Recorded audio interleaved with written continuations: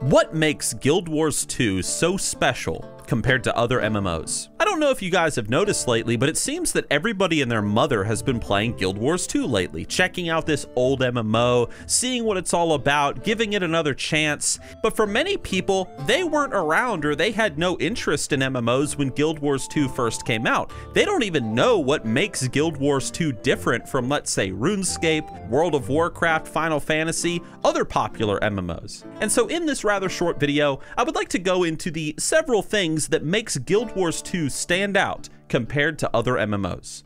Number 1, dynamic events. Guild Wars 2 features a dynamic event system in which events will occur organically out in the open world based on player actions. As you're leveling in Guild Wars 2, you will find these events all over the place. You'll be helping defend a farm from some bandits, you'll be helping to repair something, you'll be helping with all manner of things. And the best part is, typically these events will lead into other events. You might have an event that begins with you defending, let's say, a farm from some bandits, but slowly this sort of event storyline will progress to you actually fighting the bandit chieftain and taking down the bandit camp. And the cool thing about these events is they dynamically change the world. If, for example, you were to fail the event at defending that farm would be destroyed, and a whole new event would begin where you have to repair it. The dynamic event system in Guild Wars 2 makes leveling incredibly enjoyable because it adds a sense of unpredictability,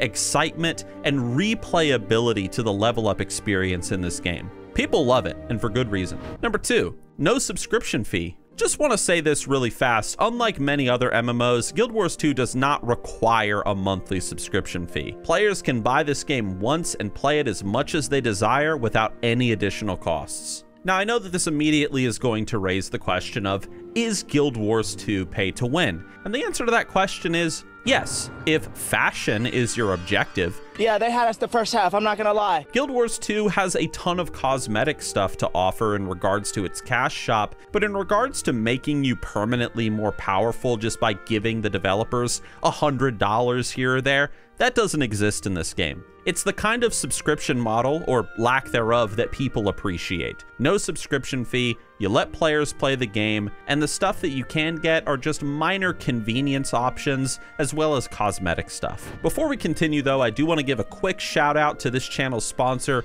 Zygor. If you are a World of Warcraft player and you're looking for the ultimate add-on for leveling, achievement farming, pet collecting, whatever you want, check out Zygor down in the description below. Give it a try, see if you like it. Much appreciated, guys. Big shout out to Zygor for helping us create the content here at Nixium. Number 3, level scaling. Now this one's going to be a little bit controversial, and I understand if there are comments down in the comments section that say that this is a really bad thing. To each their own. Guild Wars 2 has a level scale system, and this means horizontal progression. In a game like World of Warcraft, for example, if you hit max level in the game and you go back to the starting areas or go back to, just some of the early questing zones, you're obviously going to be higher level, you're going to be able to one-shot the mobs, so on and so forth. Guild Wars 2 doesn't work like this. Once you hit level 80, if you go back to starting areas or lower level quest zones, you're actually going to be downscaled so that you can't just run around and one-shot things. The idea is that you can go back and actually experience this content, and it's actually engaging. It's not something that you can just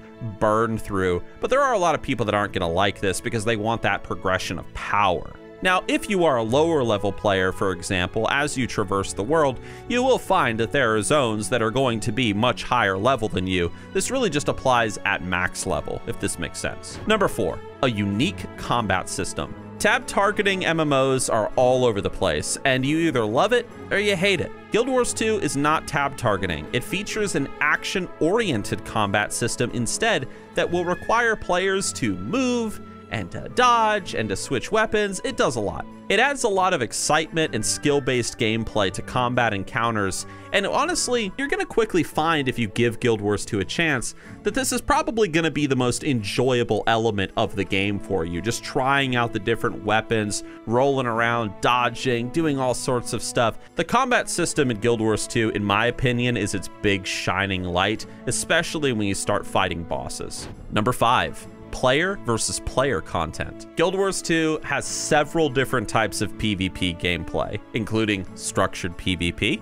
you know, your traditional battlegrounds and such, as well as world versus world combat. These modes both offer a unique and awesome experience that very few MMOs have. How cool is it to be able to get together with a giant army, go with siege vehicles and stuff, conquer territory? Not many MMOs give us this type of gameplay because it's so, well, it can be very laggy and it can be very stressful on the MMO servers. But thankfully, MMOs like Guild Wars 2, Elder Scrolls Online give us the opportunity to actually feel like we're fighting in a proper war. And this is something that makes Guild Wars 2 a lot of fun. If you're into world versus world combat, that is. Number 6, a personal story. No matter who your character is, and no matter what choices that you make in the beginning when you're creating your character, Guild Wars 2 has a personal story for each and every player, which will unfold more and more as a player progresses throughout the game. It adds a sense of immersion, it teaches you the lore, it introduces you to the greater world,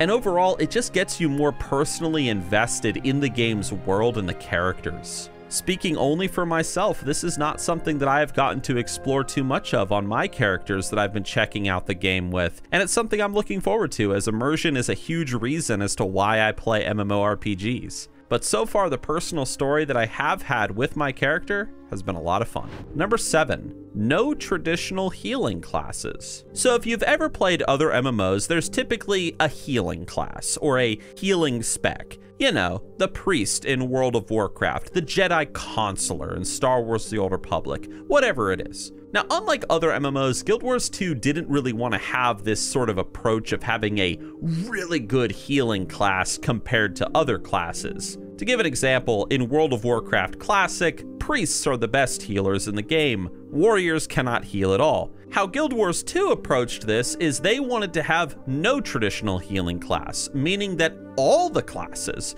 have access to some form of healing abilities, and players are encouraged to work together to support each other in combat. It doesn't matter if you're a warrior, a necromancer, an engineer, all the classes can heal to some degree, meaning that everybody is responsible for everybody else's survival. And number 8, the world is alive and being updated. When Guild Wars 2 first came out, a lot of people thought it was going to be the WoW killer.